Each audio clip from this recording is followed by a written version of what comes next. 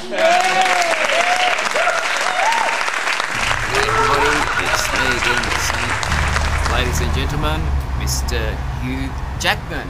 Hi Sam, it's great to be on the show. So, you really are huge. Are you as huge as they say you are, as Hugh Jackman? Well, look, it's very funny to say so, and fate has been kind to me. People like my movies.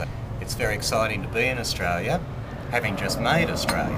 Other projects in line, there's Wolverine, and I'll be doing a couple more Boys from Oz show. I think you might enjoy it. It's a very big departure, isn't it, from being Peter Allen on The Boy from Oz to X-Men Wolverine. It's quite a remarkable quantum leap.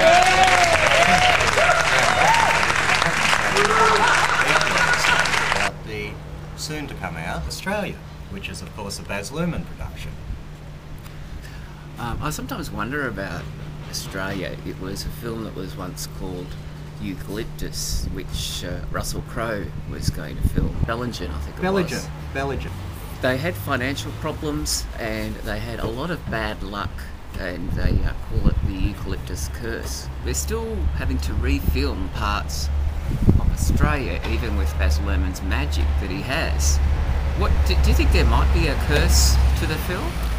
Well, actually I'd say it's not so much a curse as a sign of the quality that Baz demands from his films. He's probably one of the last great auteurs. You could rate him with Hitchcock or Orson Welles. And of course, being an auteur, he's a perfectionist. And Baz does what it takes. We saw it with Moulin Rouge, Romeo and Juliet, and even Strictly Ballroom, which originally I was approached to be in. So,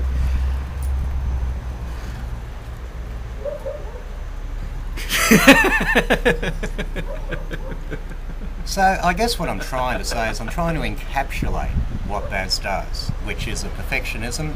He's never happy, but I think by him not being happy, the audience ends up happy, and Hugh's happy too.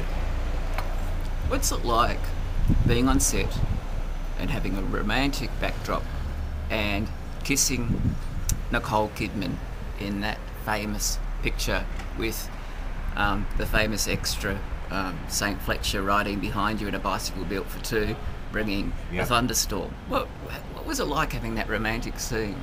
Well, I have a lot of romantic scenes in my picture. Rachel Weisz from the Mummy movies, The Fountain with me. I had Halle Berry in both X-Men films and movie Swordfish. And, of course, Nicole. I actually sang at Keith and Nicole's wedding. I performed Tenterfield Satellite, which you'd know is a Peter Allen song, because it is a Peter Allen song, Time as a traveller, Tenterfield Saddler.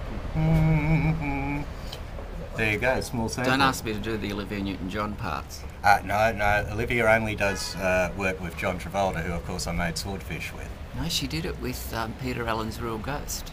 She did she? Yes. Wow. Well, I've never performed with Peter's Ghost, but geez, Satan, you really know about these pictures. Yeah, well, the bits that you don't know, maybe I know, which means that I probably don't know that much, but anyway. I bet she won't be singing it with her ex-husband, though.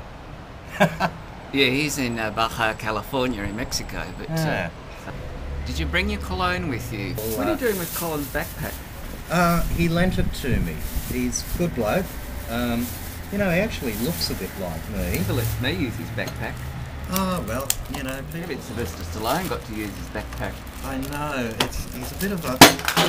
There we go. Now, I just wanted to demonstrate there. You probably thought this is the sort of accidents we have with cologne all the time. And it still survived. I hope so. Let's see.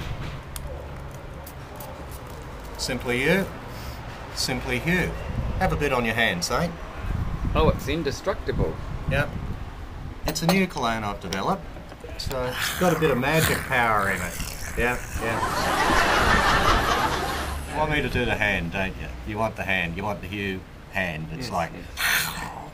Simply you, simply Hugh.